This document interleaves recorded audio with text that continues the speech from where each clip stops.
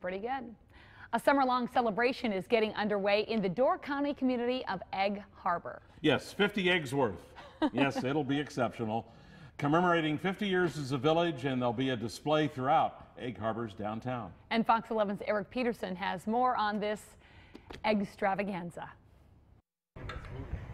It's moving day for the very first egg. A copper-clad shell called guard duty will sit in front of the Egg Harbor Village Hall. The village's Public Arts Committee has been working on the project for 3 years. The eggs go up this week. They'll be all on display by Memorial Day weekend. And they'll be on display every day until August 23rd. The eggs stand about 2 feet tall and sit on a 4-foot tall metal stand. Workers put the finishing touches on the displays Monday morning.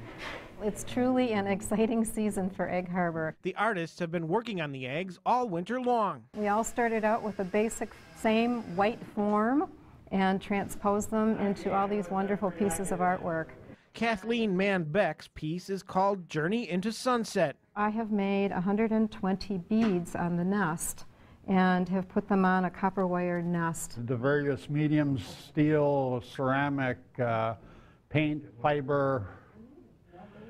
We've got a packer egg here. Tom Prohl teamed up with a friend to make his first major art project called Copper Connection. There's a good 200 to 250 hours in this one.